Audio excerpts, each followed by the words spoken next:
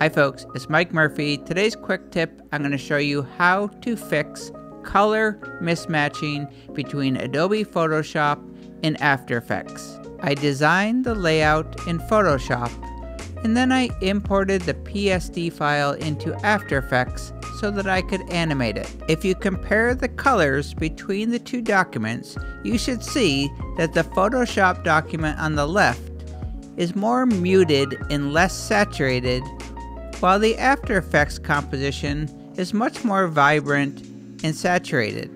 Here is how to change the color settings in Photoshop and After Effects to fix the color mismatch issue. To change the color settings in Adobe Photoshop CC 2024, go up to the top menu, click on Edit, Color Settings. Under Working Spaces, RGB, click the drop-down. It's currently set to sRGB. This is most commonly used in all things web, digital, graphics, but we're going to change it to Rec 709, Gamma 2.4. This is very similar to sRGB, only Rec 709 is more widely used in video and animation. So I'll select that, click OK. Here's the before with the sRGB color space, and here is the after with the Rec 709 Gamma 2.4 color space. To change the color settings in After Effects to match the color settings of Photoshop, you'll do so in Project Settings. You can open Project Settings by going to the very bottom of the project panel, then click on the little rocket ship icon. You can also open up the project settings in After Effects. If you go to the top menu, click on File, scroll to the very bottom, and click on Project Settings.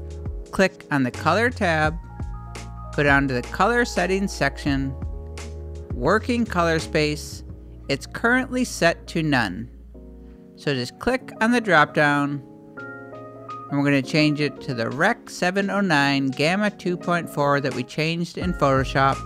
I'll select it, click OK. Here is the before with the working color space set to None.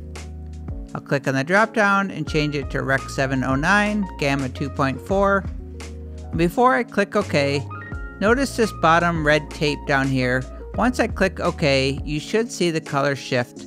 It's going to get just a little bit less saturated. So now we're on Rec 709 Gamma 2.4, click OK. The working color space in Adobe After Effects is the same as the working color space in Adobe Photoshop.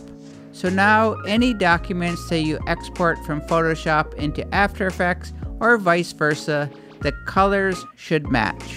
With the color settings the same in Photoshop and After Effects, if you compare the two documents, you should see that the colors are nearly identical.